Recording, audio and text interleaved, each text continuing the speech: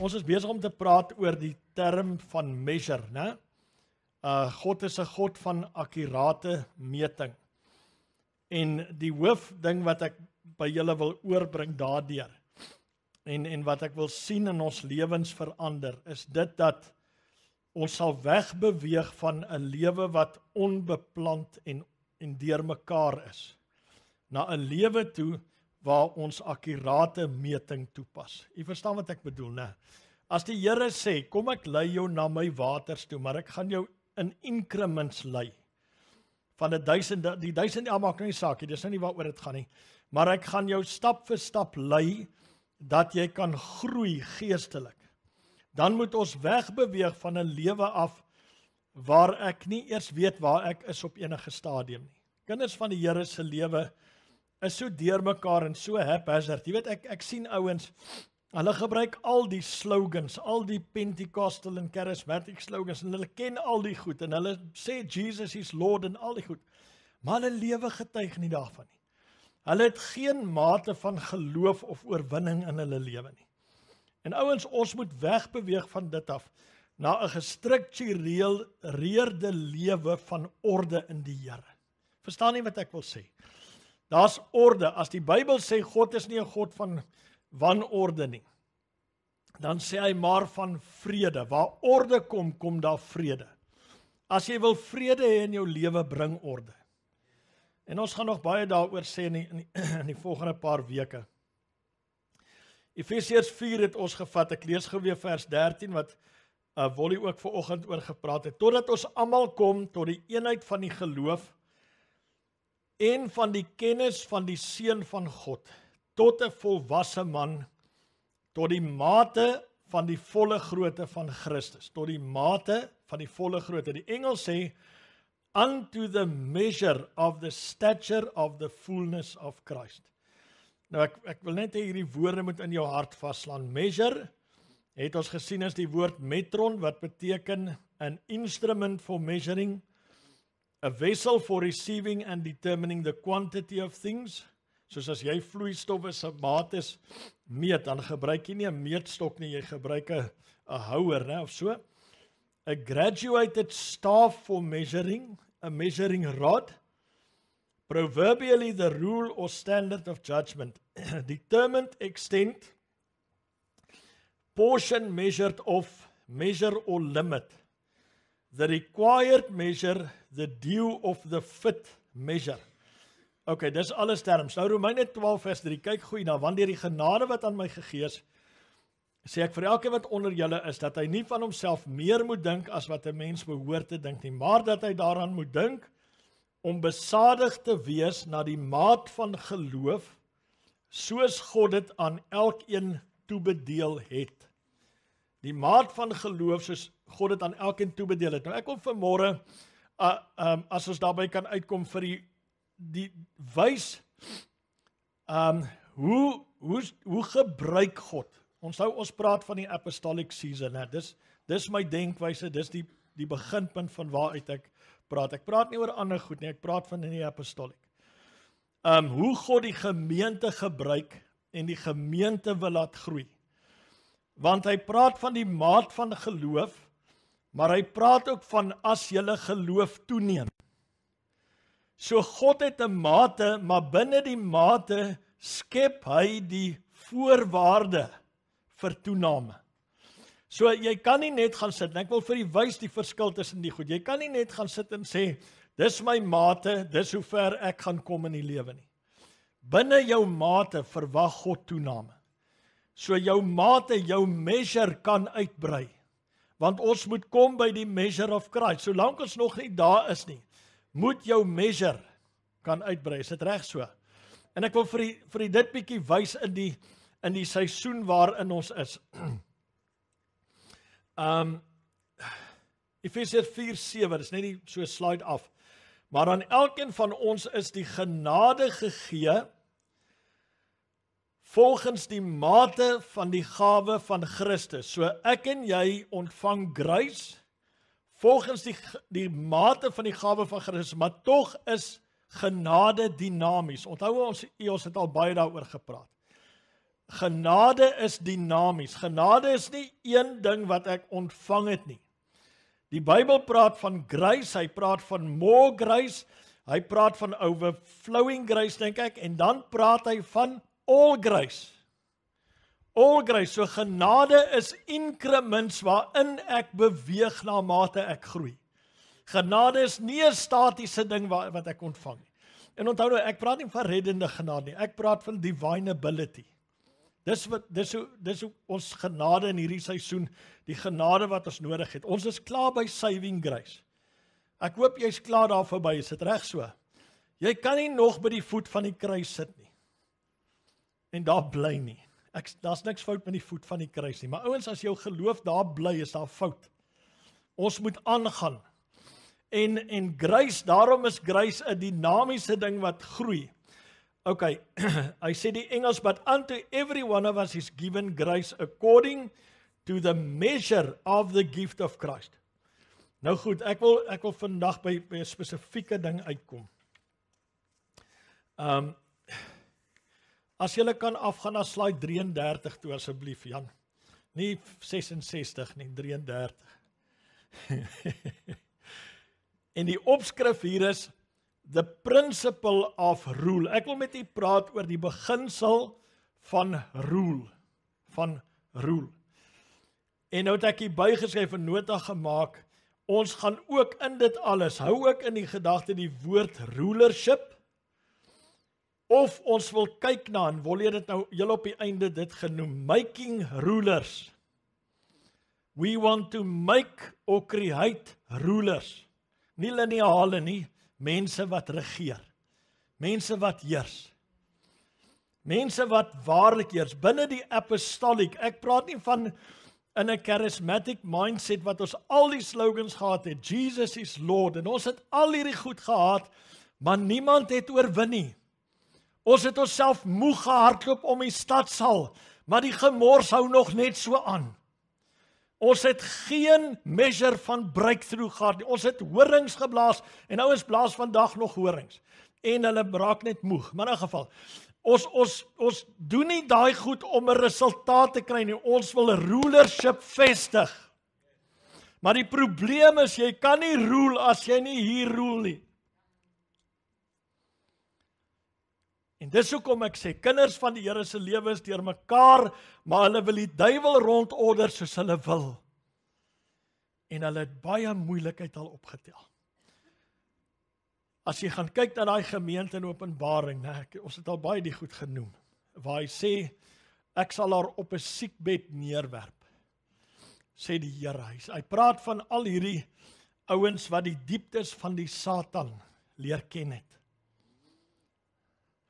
Jy weet die hele ding, en ek dank die Here, die ouens wat die goed doen hier, so het 'n ander mind, 'n apostolic mindset, want dis waar die verskil inkom. Die ouens wat sogenaamde intersessie tot sulke absurde vlakke gevat het, en letterlik in die dieptes van hierdie goed ingegaan het.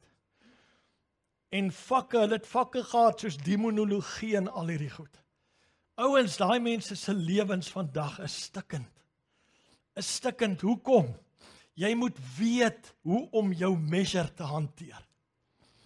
Jy moet weet hoe om jou measure te hanteer, en ons wil waarlik rulers groot maak. Ons volgende geslag moet 'n geslag wees wat weet hoe om te heers. Is dit reg so? Hulle moet weet hoe om te heers in die ekonomiese situasie wat kom oor die wêreld. Hulle moet weet hoe om te heers oor die siekte toestande en hierdie goed. Al hierdie tipe goed. Ons moet mense groot maak wat weet om te heers. Want Zion op die einde van die dag sal Sion die berg wees bo die ander. Nie die wêreld nie, nie die noem dit al hierdie gemors wat jy vandag kry, wat die ouens so bespreek en aanhang en so aan. Sion sal die hoogste wees. Sê gou amen.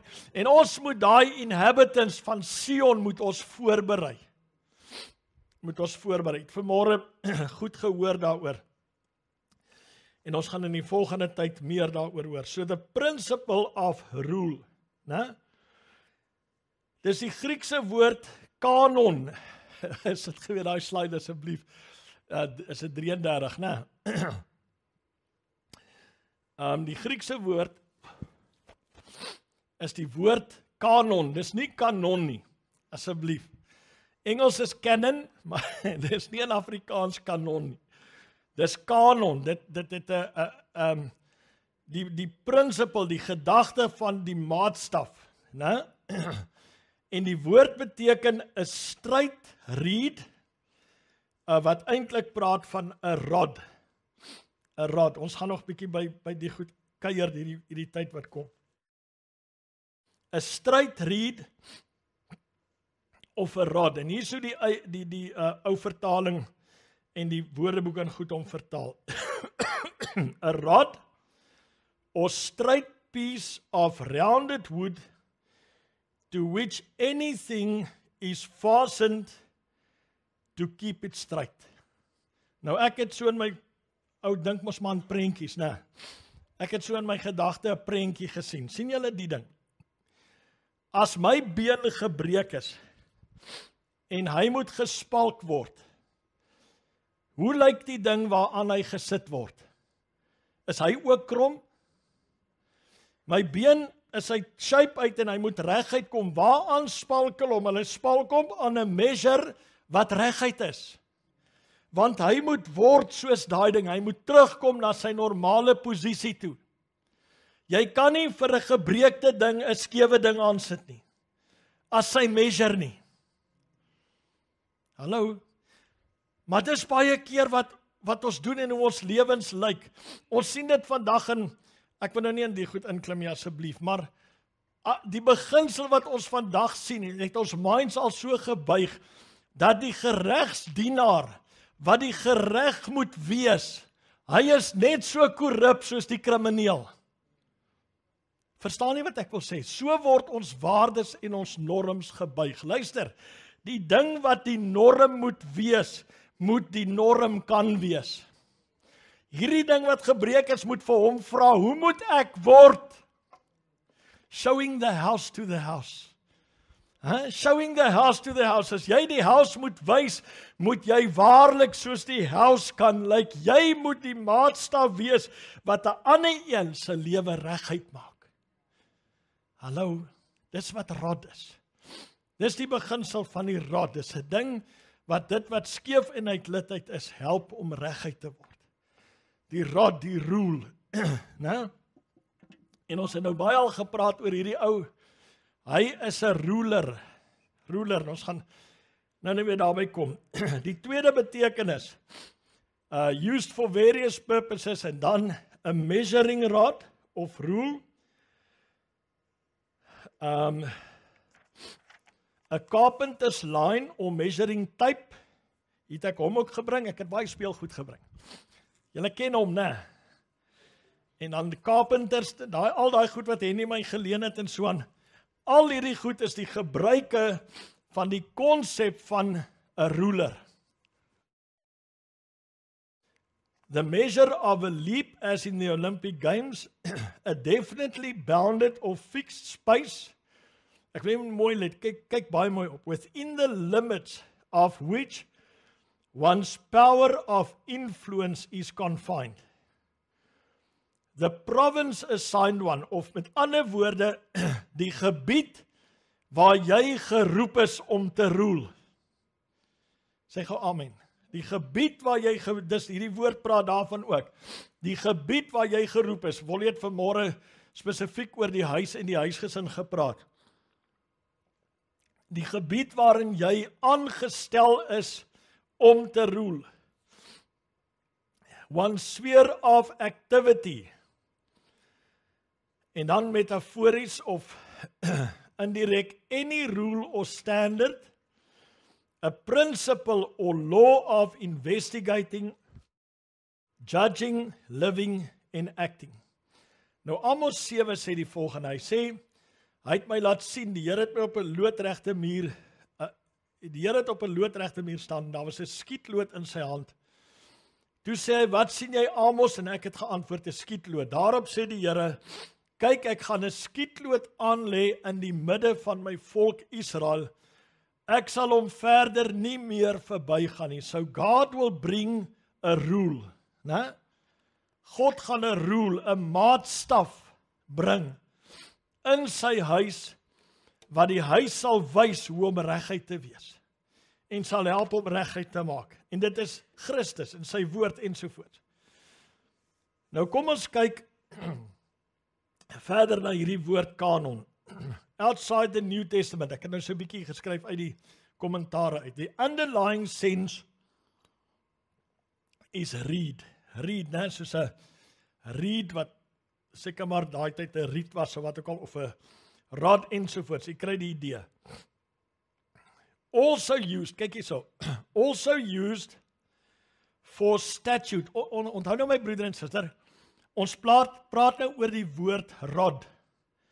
Die woord rod. Nou praat hy van die konsepte wat hierdie woord het, buite die Nuwe Testament en daarna ensovoorts. It was used for statute, 'n beeld. 'n beeld, soos 'n beeld wat die model is, die ideaal is, and for model of measure. In secular use, the basic sense of reed yields to that of straight rod. Straight rod. Literally, it may be used for a weaver's beam. Jy onthou die ou wat se, was dit Goliat of wie was dit wat se swaard soos 'n wewersbalk was, né? Or for scales, or in building for a measuring rod. Figuratively, it then becomes a norm or ideal. Sê gou norm. Sê gou ideal. Dit is die ideaal, wat is die woord wat ek soek? Die norm, die standaard is die rod. Kyk net gou mooi na daai ding. Hierdie woord wat gebruik word vir rule, kanon, is die term van die ideaal of die konsep hoe 'n ding moet wees, die prototipe. Jy ken daai woorde, né? Ons het al hierdie woorde in karre en al hierdie goed en so aan. Prototipe, die model, die ideal ensovoorts. In sculpture, it denotes the perfect human frame. Dit is in sculpture wat hy daarbo gepraat het van 'n beeld. Is in beeldhouwerk die perfekte vorm. Die perfekte vorm is die rod, die norm, né? In music, it is the controlling monochord. In grammar, there is a canon of model writers. 'n groep, hulle is die model, hulle is die canon, hulle is die standaard. In law, it is the binding ideal. In philosophy, it is used for the basis by which to know what is true or false, what is to be sought or avoided. Kanonys, dis die meervoud, are criteria of truth and value. Die kriteria vir waarheid en waarde. Or rules for the right use of free will. The word may finally denote a list or table, soos a mathematical list of a historical timetable. So as jy die woord rule hoor of sien, en ek gaan nou vir jou verduidelik, dit is die norm, die ideaal, die prototipe, die ideal, die model, word beskryf met hierdie woord rod. 2 Korintiërs 10. But we will not boast of things without our measure. Die Afrikaans dink ek sê buite ons maat, né? But according to the measure of the rule which God has distributed to us. Kyk nou hierso, a measure to reach even unto you. Nou, ons kom nou by hoe werk God se gemeente en die Here se werk.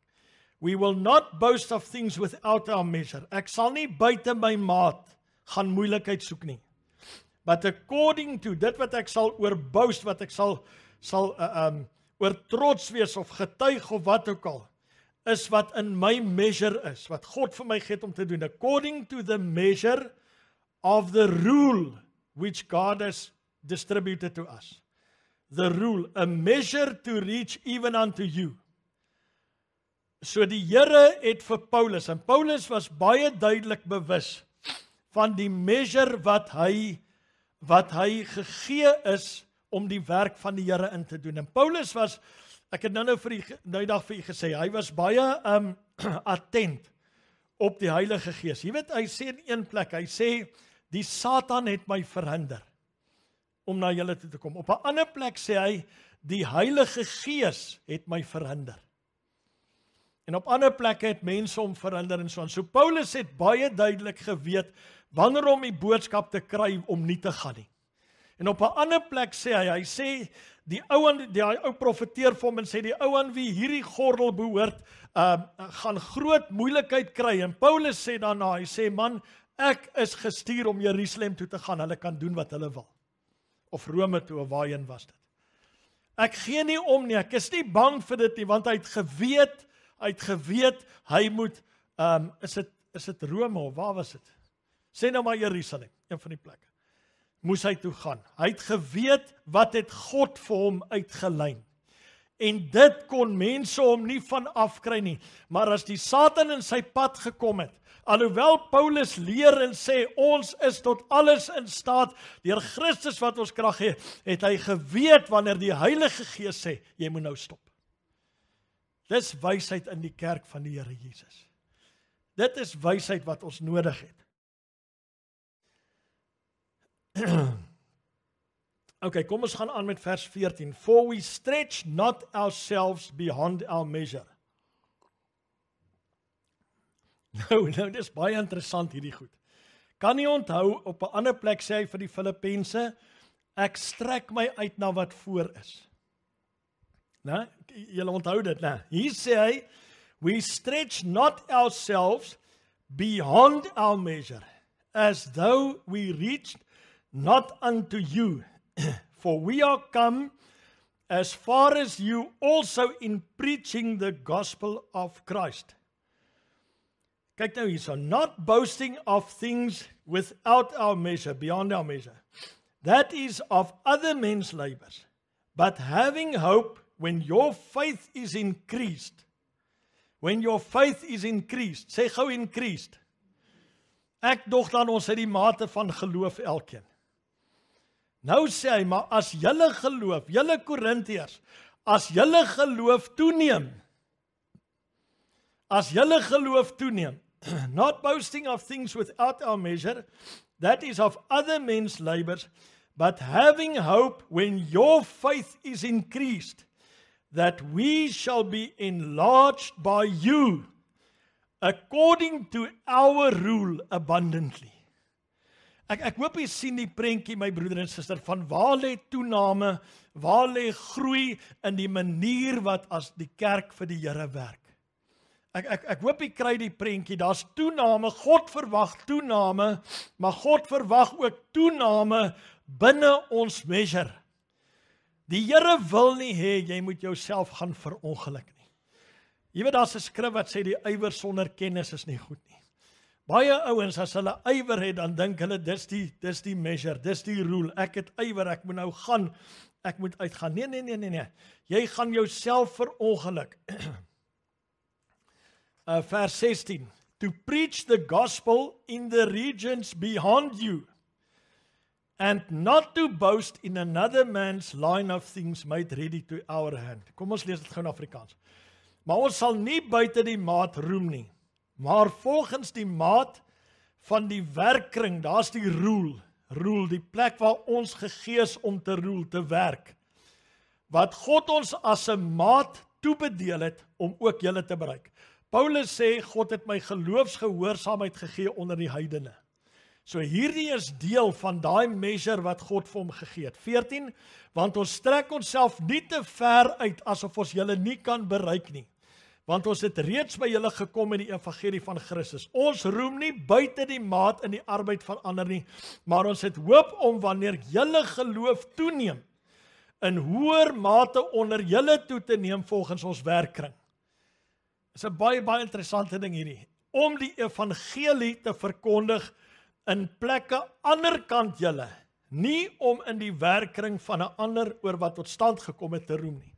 So Paulus sê, die enigste keer, die enigste tyd, wanneer ons sal weet, dis vir ons gegee, om verder as julle te gaan, is as ons toename by julle sien. As julle die toets kan deurstaan, as julle die toets kan slaag, as daar eers hierdie toets kom, kan jy onthou op 'n ander plek sê hy, as jy in die min getrou is, sal ek jou vir meer aanstel. As julle in die min getrou is, as julle kan toeneem met die woord wat julle het, dan sal ons weet, God gee ons 'n verdere measure. Wow. Jy weet dit, dis my so solid, man, ek like hierdie goed. Onthou die Bybel, die Nuwe Testament was in die apostolic spirit gestig, né? In die spirit van die apostolic. En dis vir my so sensible hierdie goed. Dat jy jou mate sal ken, maar dat daar binne die mate wat vir jou gegee is, dat daar toename sal wees. Ek wil vir julle net 'n voorbeeld gou gee.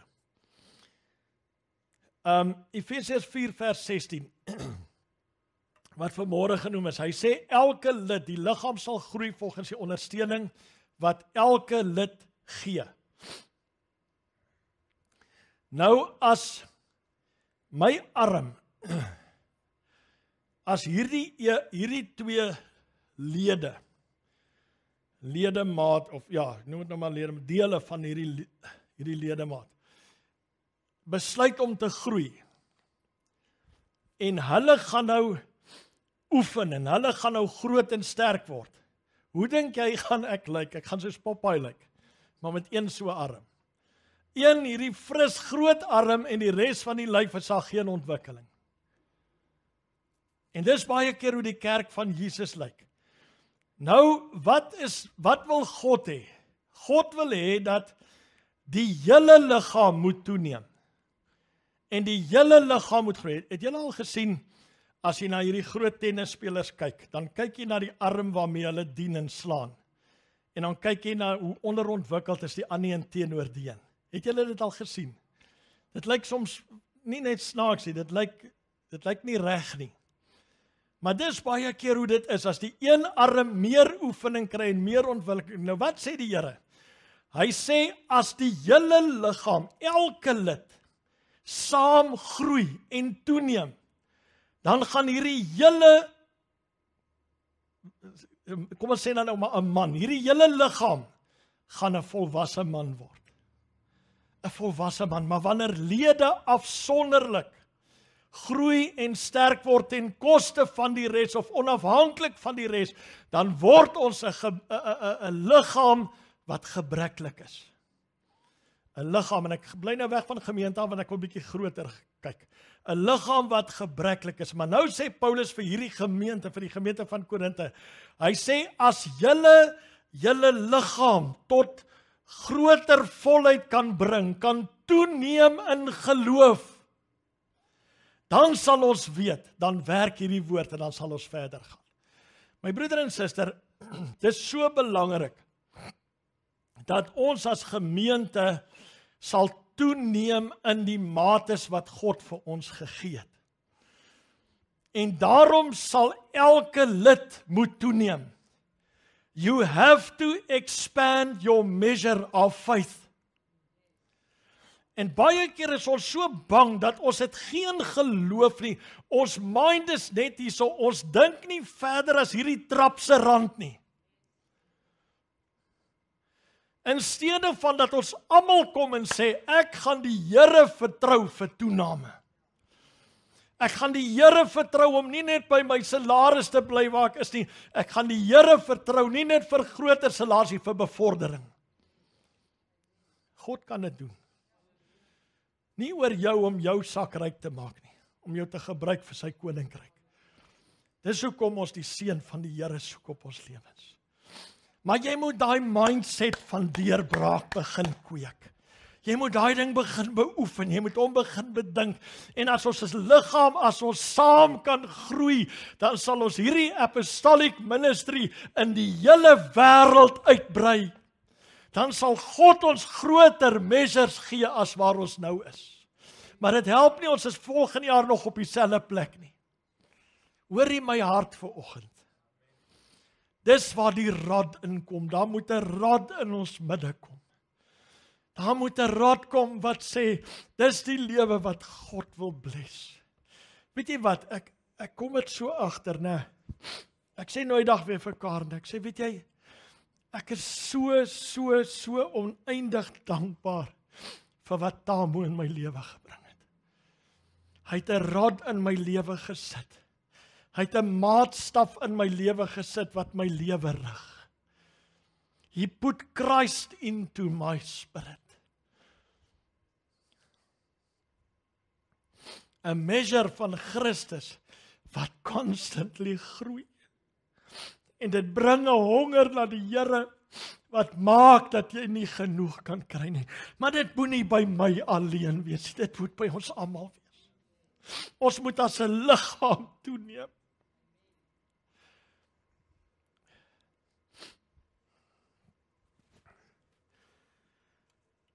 Kom ons lees gou die stukkie van die kommentaar oor hierdie verse.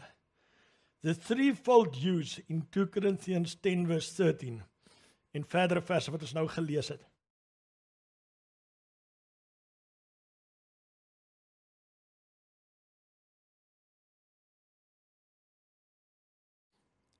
Okay, threefold use van hierdie woord rod, né, hierdie rule wat hy daar gebruik het.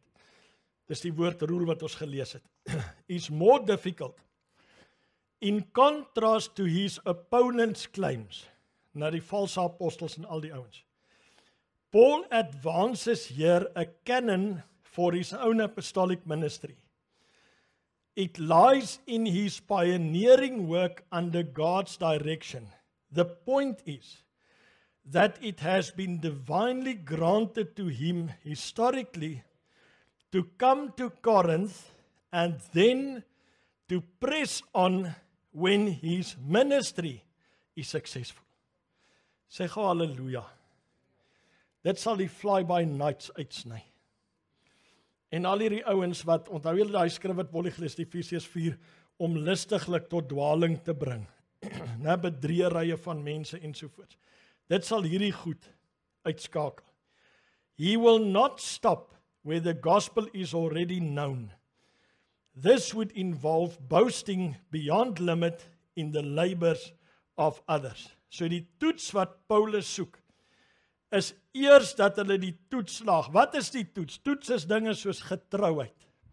Nou, ek het nou vir u gesê, as jy in die minste getrou is, sal God jou oor meer aanstel. Die toets is goed soos getrouheid. Jy kry vandag kinders van die Here, hulle wil die einde van die wêreld bereik, maar hulle het geen getuienis by die huis nie.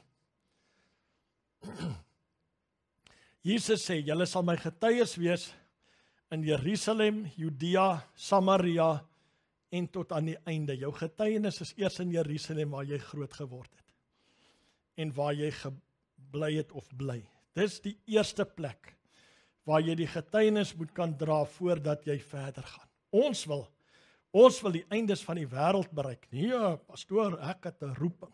Ek is aan die brand vir die Here, prys hom. Hy gaan my gebruik, né? En jy kan nie eers, ja, kom los dit maar daar. Jy kan nie eers jou lewe hierso in orde kry nie. Jy kan nie eers jou horlosie manage nie. Sê gou eina. Dis nie 'n plek om amen te sê nie. Kinders van die Here kan nie eers hulle tyd manage nie. Dis een van die ander goed wat Tamo in my lewe ingebring het met sy skool en goed. Toe sê hy, hier is nie Afrika tyd nie, hier begin ons op tyd. So jy sit reg voor die tyd. Voor ons begin is jy reg met alles wat jy moet hê. En as ons begin, loop jy nie rond nie, en jy gaan maak jou blaas leeg, jy maak hom voor die tyd leeg. En bid dat jy 'n groot blaas het wat kan hou tot aan die einde toe. Ons het 1 uur en 'n kwart gesit, 3-4 sessies 'n dag. Ek spot nou maar oor die blaas, hoor. Ek wil jou nou nie kortwiek laat jy hier sit tot jou oë traan, want jy dink ek gaan mou nie. Maar ouens, kinders van die Here, kan nie oor hulle eie lewe heers nie, maar hulle wil oor die duiwel heers. Jy weet, ek is eenslag ons is in 'n meeting in Durban, en daar preek 'n ou, dis Morris Serello is sy naam, groot prediker van reg oor die wêreld. Hy preek in die stadsaal en Durban se stadsaal het groot vloer en dan 3 galerye. Dis 'n enorme plek. En daai plek sit stampvol en daar bo op die 3de, ek weet nie waar nie, raak 'n kind aan die skree. En hierdie ou gaan aan en hy gaan aan en hy gaan aan. En die kind gaan aan en die kind gaan aan en die kind gaan aan. En ewe skielik, toe trek hy los. Toe sê hy, you want to rule over the devil, but you cannot rule over that child. Hy sê, sort daai kind uit, jy steur die Heilige Gees. Hallo. Ons moet begin rulers kweek. Maar begin eers rule oor hierdie ding. Begin rule oor jou geld. Begin rule oor jou eie lewe, jou huis, wat ook al. Dan kan jy begin verder rule. Paulus sê, slaag eers die toets hierso, dan gaan ons aan. Ek is nie op 'n ego trip om plekke te bedien nie.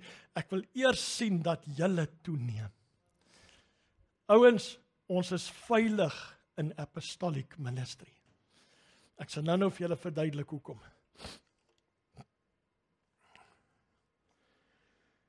Kom ons kyk gou na die maat van die apostel en die apostolic. En ek gaan dit doen volgens die beginsels van genade. Kom ons kyk na die maat van die apostel, dan sal jy meer van die goed verstaan. 1 Korintiërs 3, vers 9. Want ons is medewerkers van God. Dis nou die apostels, né? Die akker van God, die gebou van God is julle. Volgens die genade van God wat aan my gegee is. Sê gou genade. Dis nou divine ability, né? Dis nie saving grace nie, ons het almal saving grace. Het ek soos 'n bekwame boumeester die fondament gelê en 'n ander bou daarop, maar elkeen moet oppas hoe hy bou.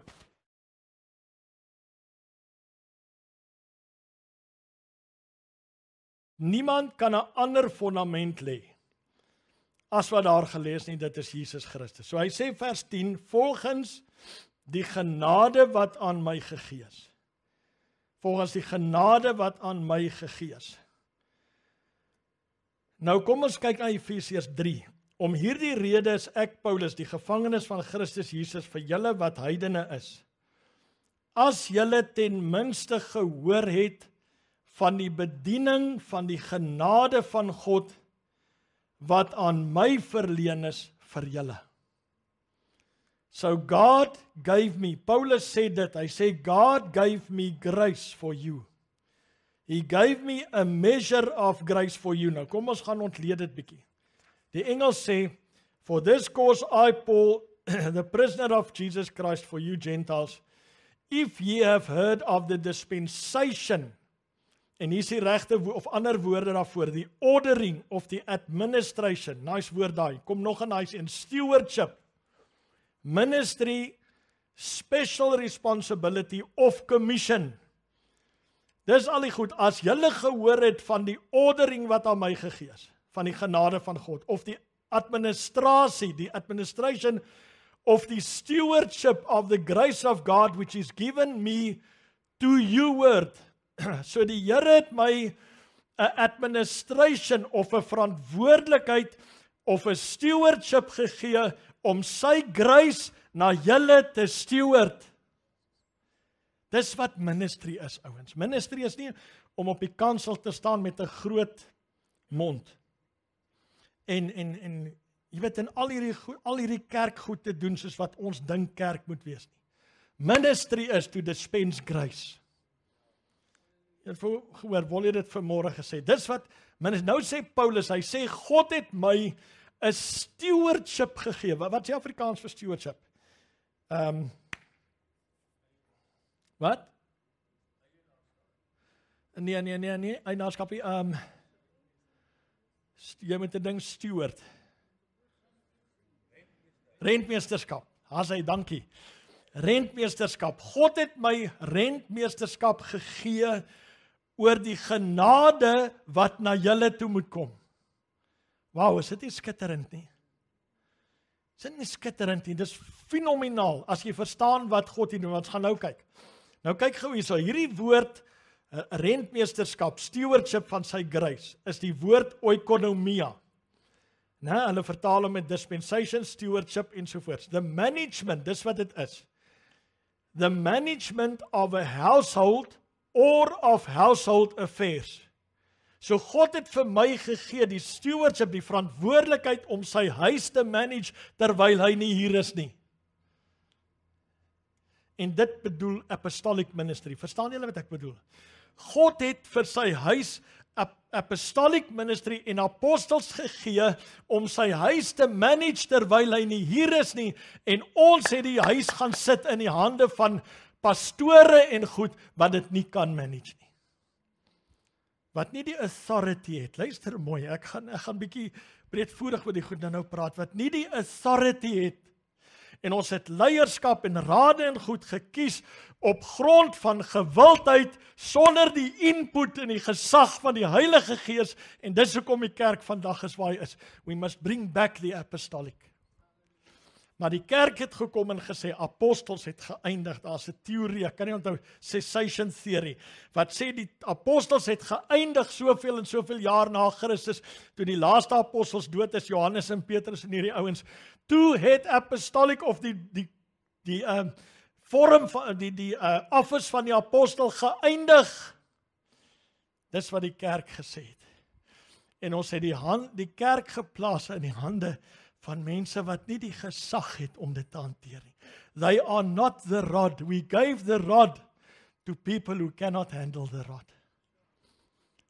Is hartseer. The management of a household, specifically the management of oversight, daar's ook 'n mooi woord, of administration of others' property. Sê gou others' property. Weet jy wat sê Jesus? Hy sê, hoe sal jy jou eie kry, as jy nie as 'n ander ou se goed kan oppas nie? Ons wil hê die Here moet ons seën, maar ons trek ander mense se goed deur. Of kom ons los daai uitdrukking. Ons verniel, ons verwaarloos goed wat ons na moet kyk, en ons verwag God moet ons eie gee. Jy sien, dis die plekke waar die Here vir jou kans gee vir toename. God gee vir jou kans vir toename, maar jy sien dit net nie altyd nie. Jy wil jou eie hê, jy wil die jou eie. God moet jou bless met dit. God moet jou bless met dit. Wat van die ander ouens waarna jy intussen tyd moet kyk? Gee dit vir hom beter terug, dan kan God jou eie gee. Hallo? Iemand leen eendag vir ons, saam met Tamar, hulle gaan ons op vakansie, my broer hulle. En 'n vriend van hom leen vir hom 'n kombi, 'n kar. En op die pad, Kalahari toe, het ons 'n ongeluk gehad, wel 'n papwiel gehad. En ons kon 'n ongeluk gehad het waarin sy na Boetie en ek en Karen en my ma en my pa was in die kombi. Waarin ons kon dood gewees het. En ek het daarna vir my broer gesê, ek het gesê, weet jy, ek sal nooit vir my vriend so 'n ding leen nie. Ek sal nooit, as ek weet dis sy toestand, sal ek dit nooit vir 'n ander ou leen nie. Maar dis hoe ons maak, my broeder en suster, dis hoe min ons omgee. Dis hoe min rulership ons in ons lewe het. Hallo?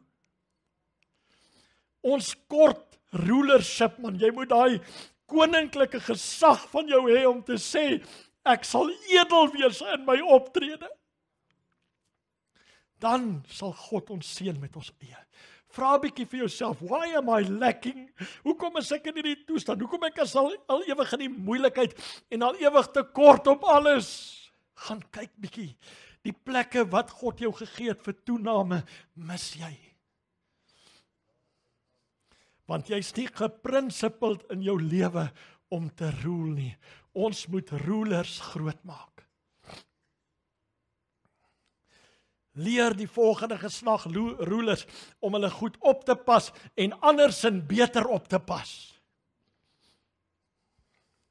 Jy kan my jou kop so skud. Ons mis die kanse wat God ons gee. Jy sien in die apostoliek bring die rod. Ek bring vanmôre vir jou die rod en ek wys jou hoe behoort dit te lyk. En soos Wolly gesê het, jy kan dit los en jy kan deel van die 75 wees of jy kan vanmôre hoor. Want Jesus sê, as jy hoor, sal daar vir jou ekstra gegee word. Toename kom as jy hoor. Sê gehoor. Toename kom, daar's 'n sleutel. Toename kom deur reg te hoor. Oikonomos, hierdie oikonomia, hierdie stewardship, kom van die Griekse, van 'n ander woord, oikonomos. Kom ons luister. The manager of household, a household or of household affairs, especially a steward of a manager of a superintendent, to whom the head of the house or proprietor has entrusted the management of his affairs, the care of receipts and expenditures. Kyk gou hierso. Onthou hy moet grace distribute, né? And the duty of dealing out the proper portion to every servant and even to the children not yet of age. Die apostoliek dra die beginsel en die verantwoordelik van dispensing grace. Dis hoekom as jy dit nie sien nie, as jy nie sien hierdie is jou kans om grace, om te connect aan grace nie, dan gaan jy dit mis. Dan sal jy in hierdie kerk sit en 'n ander ou langs jou sal vooruitgaan. Dis feite, jy gaan dit mis as jy dit nie kan sien nie. Weet jy wat is een van die probleme om grace te ontvang, is familiariteit. Ek het dit vir die tweede van die Word on Wednesday goed, ek dink die tweede sessie waaroor ons gepraat het was familiarity. Gaan luister maar weer daarna. Gaan luister na wat Henning gesê het by sy skriflesings oor familiarity laas jaar.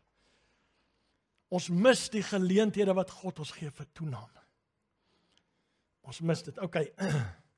En dan die eintlike woord waarvan hierdie ding afkom is die woord oikos, wat beteken house. Household, home, or at home. En hy praat ook van the family of God. Goed, kom ons kyk gou hierna. Ons moet die maat van die apostel en die apostoliek verstaan, né? Die maat, die measure wat die Here vir die office van die apostel. Nou luister nou baie mooi. Die maat wat die Here, die mate wat die Here vir die office of the apostle. Ek hoor my nou mooi, ek sê dit juist so, want ek wil jou idee van die man uit die ding uithaal. Ons is so geneig om 'n man te koppel aan 'n titel.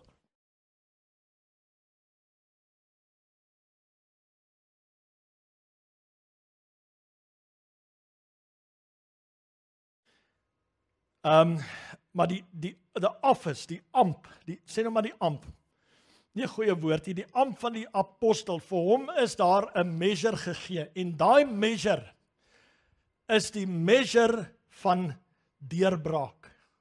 Deurbraak, luister mooi, van deurbraak. Onthou jy, ons het gepraat oor Pierre en deurbraak, toe sê hy, die deurbreker gaan vooraan, en die Here gaan heel vooraan, en agter hierdie ou breek almal deur. Is dit so? Nou moet jy vir jouself vra, het my lewe, het ek al breakthrough ervaar, het my lewe verbeter, vandat ek in hierdie season is? Vra hierdie vraag vir jouself, examine yourself, stel jouself op die proef. Dis skriftuurlik, jy moet dit doen. Het my lewe verander ten beter vandat ek onder hierdie woord sit? Ek en Wolly het nie notas uitgeruil vandag nie, hoor. Die maat van die apostel is deurbraak. Hy is een wat indring en wat oopbreek, wat penetrasie veroorsaak, wat penetreer vir die koninkryk van God. Weet jy, ek wil jou 'n mooi voorbeeld noem. Ons was nou so afgelope tyd daar, bietjie daar op Plettenbergbaai gewees, gaan kamp en so aan. Nou, een van die Dr. Ben, ek dink julle almal ken hom, wat saam met Tamu baie, hy het ook sy eie netwerk, apostolic netwerk, maar hulle doen baie dinge saam en so aan. en hulle het plekke daai kant aangeskaf en so aan. En laas jaar het Dr. Ben baie probleme gehad met sy oë en so, en hy was feitelik die hele jaar daar hierso, nie by Pretoria nie. Want hy moes, dit het hier gebeur en hy moes mediese hulp hier kry en lang stories, maar hy die meeste van die jaar hier deurgebring. En baie tyd hierdie jaar ook hierso, in die Suid-Kaap. En weet jy wat, toe ons nou daar was, Paasnaweek, toe het hy 'n konferensie in Plettenbergbaai, 'n apostolic conference. Ek het altyd gedink, ek het Plet so gekyk, dan dink ek, Here, hoe gaan hierdie ouens tot bekering kom?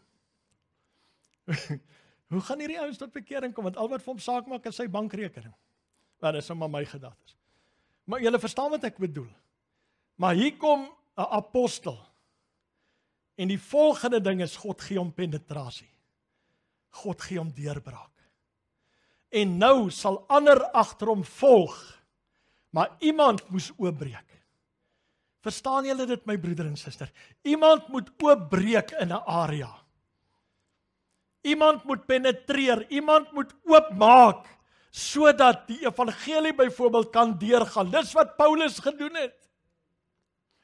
Maar Paulus sê, ek het nie 'n grootheidswaan om te kyk hoeveel plekke ek kan gemeentes stig nie. Hy sê, as julle groei, sal ek weet, ek kan verder gaan. Wow. Kan julle sien wat sy verantwoordelikheid opgedra word aan 'n apostoliek gemeente?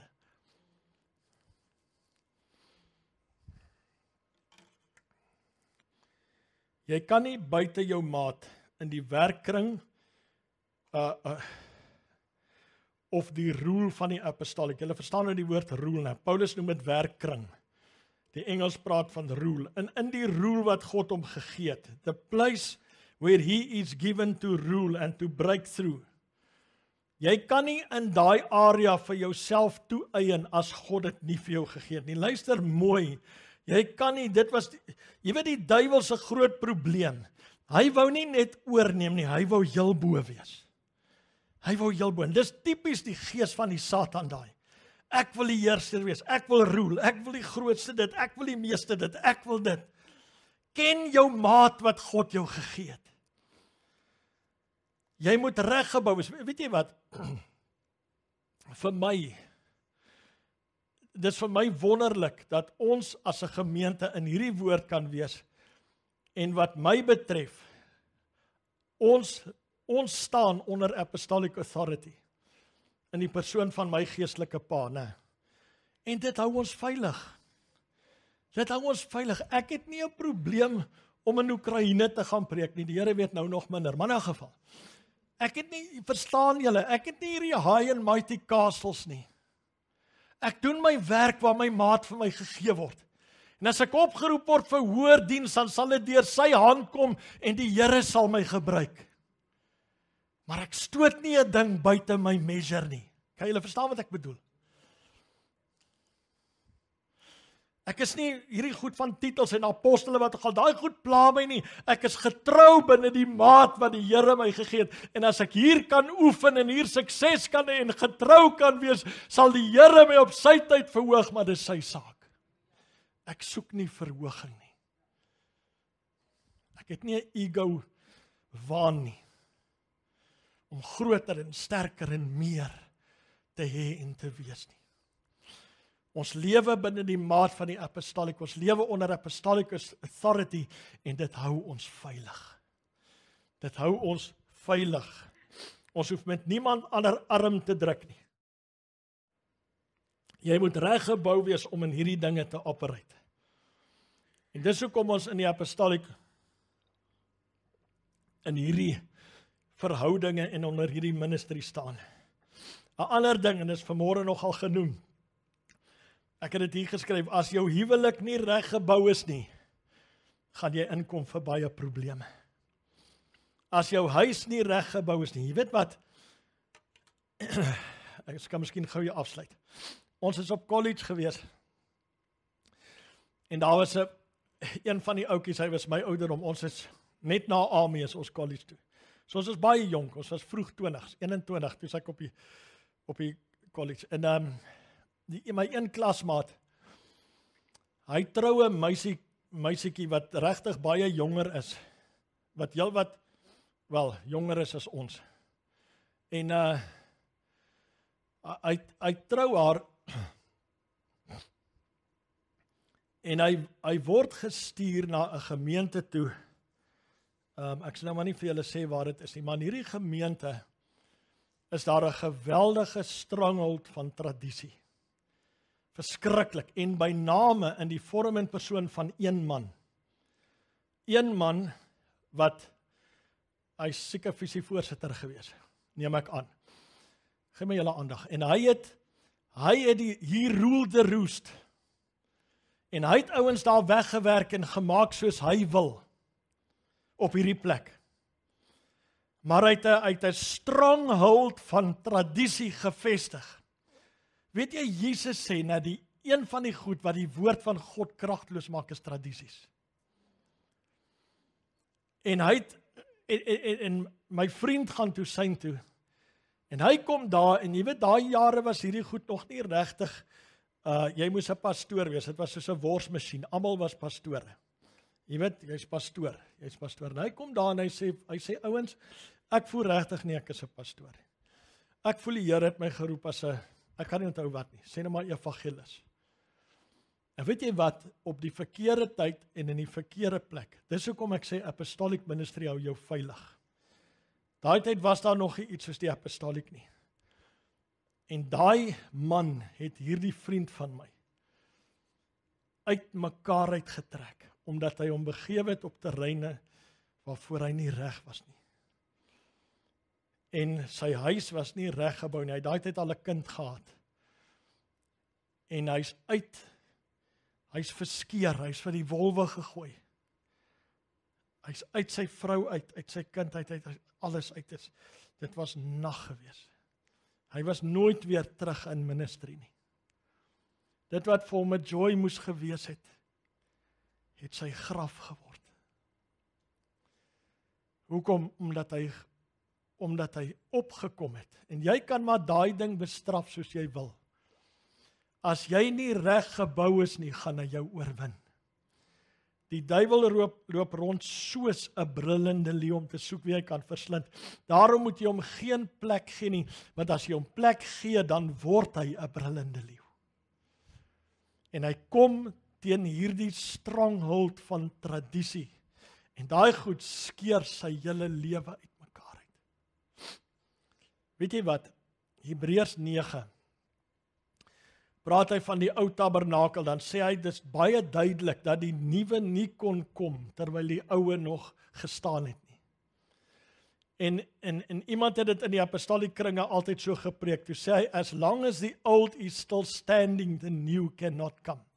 Nou die woord gebruik, Hebreërs 9 gebruik, jy kan gelees, hy gebruik die woord standing, while the old was still standing. Die woord standing, gaan kyk maar, Wollie, in die Grieks is die woord stasis. Stasis, kyk hierso, daai woord beteken, ek is omtrent nou by slide 66, wil jy glo? 67. Kyk gou hierso, as long as the old is still standing, the new cannot come. Dis nou tradisie, né? Kyk nou. Standing beteken, dis die woord stasis in Grieks. Kyk hier wat beteken hierdie ding.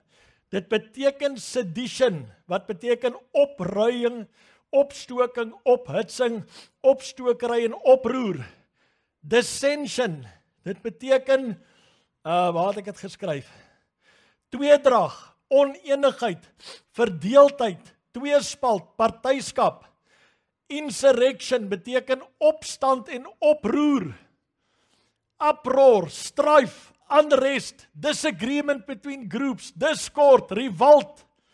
Another sense is taking a stand, especially to rebel. Tradisie sal hierdie goed implementeer om te bly staan. Dis hoekom ek het haat met my hele wese. Ek haat tradisie want dit het hierdie gees. Hy sal insurrection, hy sal discord, hy sal oneenigheid, hy sal stryery in 'n gemeente bring. Hy sal al hierdie goed bring net sodat hy kan bly staan en sodat mense hom kan handhaaf. Tyd om die rule te bring en vir tradisie te sê, daar is die deur. Hallo, in jou eie lewe ook, gaan ondersoek maar jou lewe. As daar tradisies is wat die woord van God keer, dan moet jy vir hulle die deur wys. Jy moet radikaal optree. As long as the old is still standing. Die oud gaan nie die geveg prys gee sommer maar net. Hy gaan nie vir jou sê, dis alright, ek gaan nie. Hy gaan bly staan. Dis hoekom kerke so verdeel en skere goed, daar so baie kerke vandag is, omdat mense nie weet hoe om saam met God aan te beweeg nie, kom die gees van tradisie, en hy sê, I shall not be moved. Dis daai gees. Dis 'n vieslike gees van die duiwel. Maar die apostolieke bring die rule. Because we are here to create rulers. Ons moet die rule bring en sê, dis hoe dit gaan werk in die kerk. We will work according to our measure. En ons sal uitbrei volgens die growth wat God ons gee. Halleluja. Sê gou amen. Yes, ons is op die beste plek wat ons kan wees. Halleluja. Daar's 'n rule in die huis. Nou net gou vinnig. Ek weet ek is lank, maar ek wil hierdie woord klaarmaak, asseblief. Gee my net nog 'n minuut of 2. Paulus sê, waar hierdie woord veral voorkom, 2 plekke. Hy sê, Galasiërs 6, in Christus het nog die besnydenis, nog die onbesnedenheid enige krag, maar 'n nuwe, ouens, julle behoort daai vers te ken. Nog die besnydenis, nog die, met ander woorde, in Christus het geen tradisie of wet sy plek nie. Maar al wat in Christus wel het is 'n nuwe skepsel, wedergebore deur die kosbare bloed van die lam. Dis waarop ons kerk moet bou. Nie op ouens se gewildheid en se geld en se roem en se wat ook al nie. Ons moet die kerk bou op wedergeboorte. Wedergeboorte, dan sê hy sê, laat almal wat volgens hierdie reël wandel, en ook die Israel van God, laat hulle vrede hê. Everyone who walks according to this rule. Wat 'n rule? Die rule van 'n nuwe skepsel. Dis wat tel in die huis van die Here.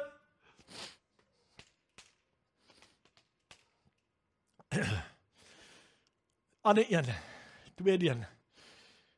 Paulus sê, ek het my uitgestrek na wat voor is, julle onthou al goed, ek was 'n Hebreër gewees, ek het dit as drek beskou, en ek wil Christus kry as wins in Filippense 3. Hy sê, en as jy anders gesind is, sal God dit aan jou openbaar. Hy sê, maar laat ons elkeen volgens dieselfde reël wandel, laat ons eensgesind wees. Let us all walk according to the same rule. Wat is die rule? Is die lewe van Paulus. Hoe het ek my aan God toegewy? Dis die rule wat in 'n gemeente behoort te wees. Soos die pastoor wandel, so behoort jy te wandel. Ek praat nie van as hy droog maak en hy's 'n fly by night nie. Ek praat van as hy saam met die Here wandel, dan moet jy op dieselfde plek kom. Let us all walk according to the same rule. Daar is nie plek vir poer nie. It's time to step up. There's a rule in the house. Ja, wie ek gewaar hoe God sy gees hierdie goed vanmôre in jou binneste wil inlê. It's time to wake up, church. Ons is in 'n apostolic house, man. Jesu. Ons gaan rulers skep vir die volgende generasie. Ons gaan mense voorberei wat 'n mentaliteit van deurbraak het. Wat 'n mentaliteit van toename het.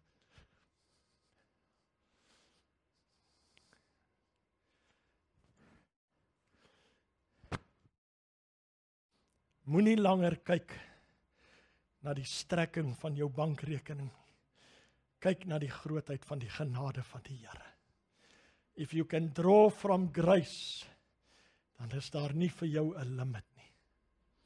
Hoor my woord vanoggend. Hoor my woord, God wou al baie van julle gebless het beyond your measure. Maar omdat julle te nou is, julle weet nie hoe om julle tent, of ons weet nie hoe om ons tentdoeke weier te span nie, daarom kan die Here vir ons niks gee nie. Hallo? Hoor my vanoggend, hoor my. God wants to establish rulers in His church. Yes, ouens, hier is 'n woord wat lewe, man. Dis life, dis apostolic. Kom ons bid saam. Vader, dankie vir die roel wat U ons gegee het. Thank you for the measure of Christ. En Here, U gaan alle dinge in hierdie tyd optrek, 'n remnant ophef, totdat ons kom by die volle grootte van die mate van Christus. Dis waarheen ons op pad is, Here. Geef vanmôre dat ons dit sal begeer, soos nog nooit van tevore nie. In Jesus naam. Amen. Amen. Okay, lekker week. Die Here seën julle.